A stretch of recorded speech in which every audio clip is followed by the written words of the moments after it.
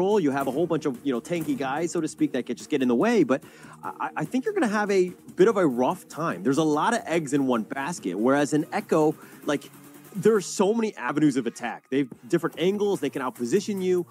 They do need to be very careful. And yes, they are squishy. So putting this wall where Yoodo Giants can't seem to penetrate as of yet. But as soon as I say this... Oh, but Sanjay, solo. Zach goes for the flicker play. He doesn't actually get the kill. Now Zach is going to be worried. He's going to be looking to be left for dead. But Zyda gets first. He's going to be fine for now.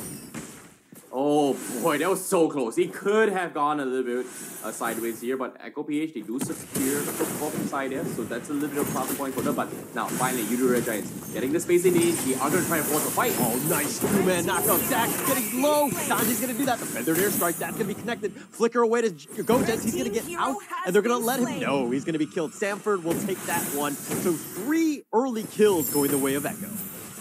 Oh, mistakes. It's not over yet, though, but it seems like Yoodo Giants, they made their strengths. And as of yet, Echo PH, they're trying to get this power bomb here, but they are going to scout a Pancake, though. Oh, the feathered airstrike right onto him. It's the perfect setup. You have your stuns. Pancake is going to be... But Echo just predicted every textbook play that Yoodo Giants coming, but now a ballsy attempt coming from Sekis, though.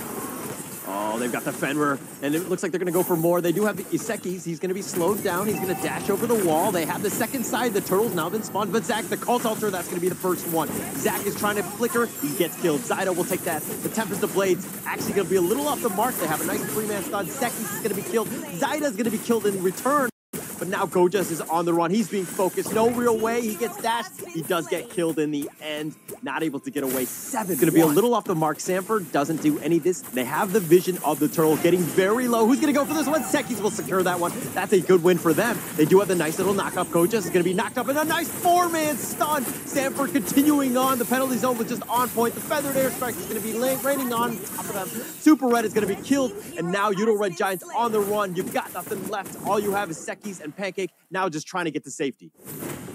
Oh boy, Sekis, he's just stuck right now, and Sanford getting the kill coming from X. Yeah, but the feathered airstrike, that was used very, very early. I think a little premature for my taste, but it looks like they've got him. Sanford is getting a little bit low. He's going to kind of spot them out. Red Giants are making a beeline for the Lord, realizing that they need to go. Nice knockup. Outplay is going to be killed. That's a huge win for them. And Zyda now looking to fight this. The Cult Altar's already been expended as well. Now the Tempest of Blade slices and dices, kill Super Red. That's a lot of the damage, but you have the control. Pancake is going to be killed.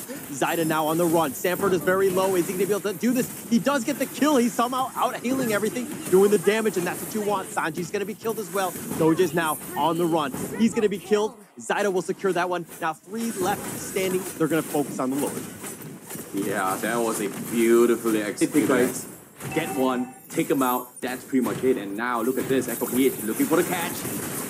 Oh, the blazing duet! The Venice Rage used defensively, but Super Red just gets blown up. No chance. We talked about positioning. Not going to happen. Goja's going to be killed as well, but Zyda will fall a little too... chance. I feel like Yoodo Giants right now, they need to find a way to enable...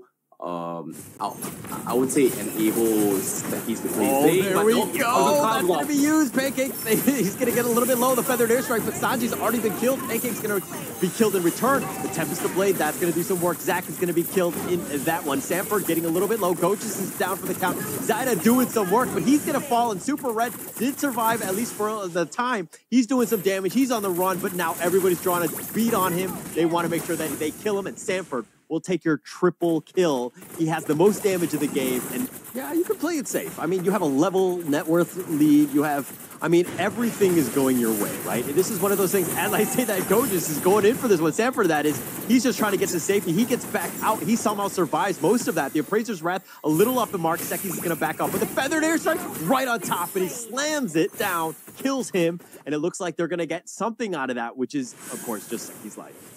That was a clutch play coming from RLV. Like, if the Hearts Guard wasn't on time, I'm pretty sure Sanford would have died, but it's not over yet. Look at this outplay, zoning them out, and GoJust as well. Gets a nice kick onto Zyda, and that might be the comes to run for his life, and he's going to be good. However, lot of commits right here as well. They need to try and commit to this as well. Who gets it? And it's going to be Zyda that actually gets it once again. And now Yoodo Giants, they need to back off. Sekis with the appraisal's draft, not getting the finish at all. And now they are in a little bit of an awkward spot here. They try to kill him, outplay, but they just can't kill him at all. And now Echo will go in for an all-out brawl. Go just straight one. But now, Super Red for a kill. He's going to try and kill Sanford, but does buy enough time, and Super Red will be picked off, and that's going to be a triple kill for Sanji for Echo PH.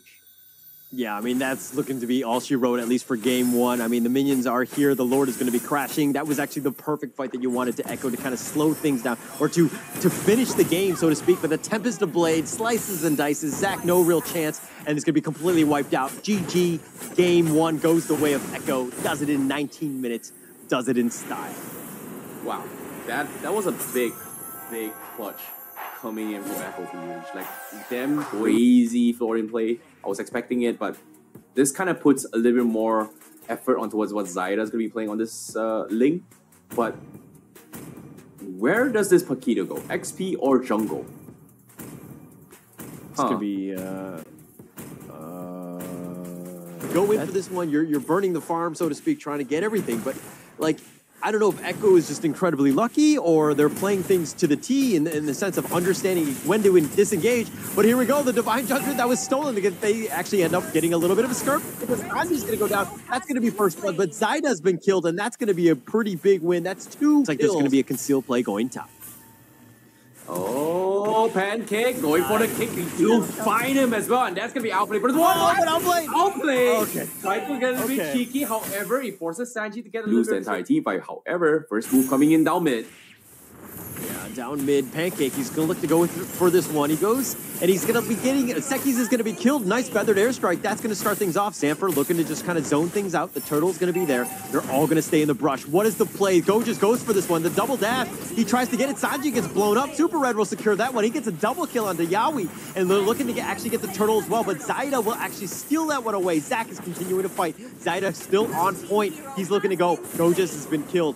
Now they've got Sanford, who's just basically attracting the attention of 3 members of Yoodo Giants. Oh no, Sanford, he might actually get a kill here. Time for outplay at Zyda.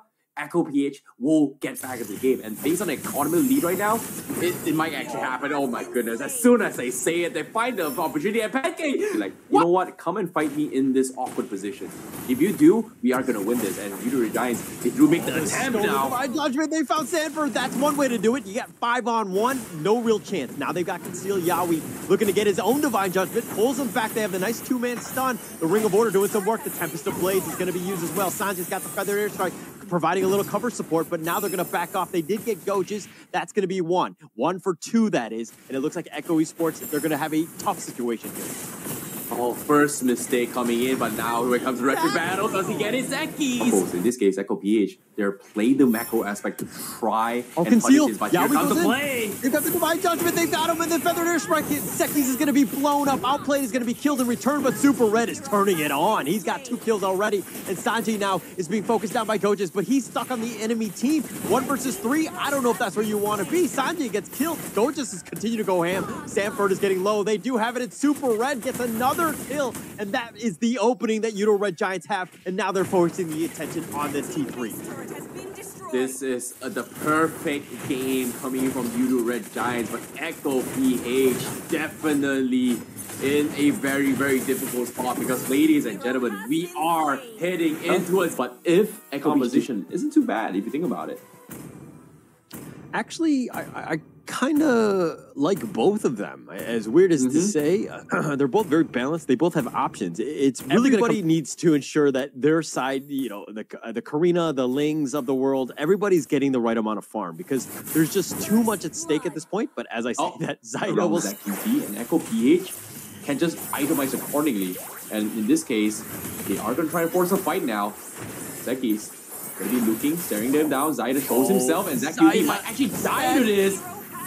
And he is... This Ling is not going to be able to contest Zyda at all. And speaking of contest, bottom side, though. The flicker play, the energy eruption. Sanford's like, I got him. Just make sure you knock him down, because the rest of his team is right there, and Zyda and Sanji will help secure that one.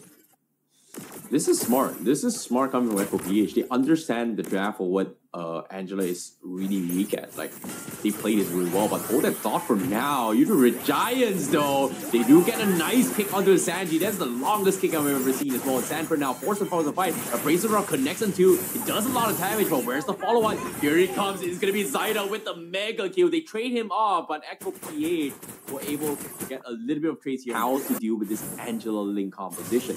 Punish Angela when they're alone. In this case, Divine Judgment comes in. Judgment. Right onto Pancake. He's going to be killed. He just gets instantly bursted. That's exactly what you wanted, but again, no follow-up. Nobody was there, but I mean, oh, the flicker. Stanford wants to go for this one.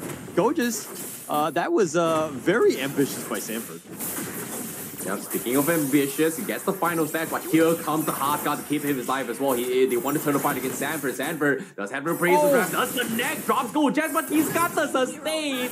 And it is going to be outplay coming from Gojas and ZQT, Echo PH. Spells here besides the Divine Judgment. They force out the hard guard. So as of now, they're in a perfect condition. Oh, wait, hold that thought right now. Sanji, what were you thinking, man? Why are you so far? I thought it would snowball actually much faster off of the back of Zaida, but you know, the 401, that's another good kick. Throws back Sanford, but the Tempest Blades, that's going to be used, and Yaoi will take out most of that. The Energy Eruption slows him down. Pancake is about half-life. They have the final slash, that's going to be used. Sekis is continuing to fight though, but Pancake has been killed.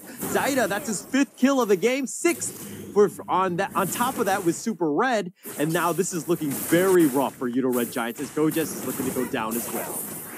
Oh, mistakes were made. Echo P. They even took a tier 1 up top for outplay on this spot, so nothing is going well. However, Pancake looking for the kick is gonna get bursted down, and so will Zaida as he goes in the back line, 2 shots the Brody, and now he's looking for more Gojas in an awkward position, but it's gonna be Sanji with the auto attack to get the kill. These kills, and that's exactly what you don't want to see as a Yoodo-Red-Giants sport fan. You know, this Karina just being able to pop off, being super, like, again, just picking up anybody who walks alone. Yeah, in this case, the biggest threat here is going to be Zaida. In this case, Sanford now going to be starting these over the conceal play. Oh, the flicker. They do get the catch as well. Super Red just completely shut down. The damage is just unfathomable. And now Yoodo-Red dream pickoff from Yoodo Giants is that they need to catch Zaida in the most awkward position and just win the game. Yeah. I mean, you talk about the problem, but now this problem's on your doorsteps. They've got the Divine Judgment, pulls back Sanji, and it looks like Pancake, excuse me, he's going to be killed. Zach is going to be killed as well. Zach is going in for this one, and Super Red, Zaida just turning it up, and he does die, so that's some, you know, semblance of hope, I would say. But the Lord now, Sekis is going to have to just run back in. And now the rest of them are just going to wait for this minion wave. 3 members, and it looks like this is going to be game 3 going the way. Seki's no way to slow this down. They focus on the base, and that's going to be it. Echo Esports pull this one out, win game 3. GG, well played. Sorry, not Super Red. It was Pancake playing on the show, kind of set up this Wave of the Dragon, just bursted down. But having this Angela pickup just put them in a very awkward spot coming from Yoodo Giants. Like, I know you can actually flex the Angela as a roaming position and as a mage, but they needed a very, very strong frontliner. And for them, Echo PH, that frontliner was having the Terizla base off game number 1. And in this case, it didn't really work out for Yoodo Giants because of the fact that they just don't have this strong zoner. In this case, Gojas playing that Arlott in the early game just cannot do what a Terizla or even a Uranus do right from the get-go, which is a very, very big problem. However, what I want to talk about here is Karina. How do you kill a Karina with Shadow Dance, inbuilt Winds of Nature right from get-go, and Yoodo Giants just doesn't have any magic damage at all? And the reason why I say I don't have magic damage is because technically Angela doesn't have enough magic damage to threaten people.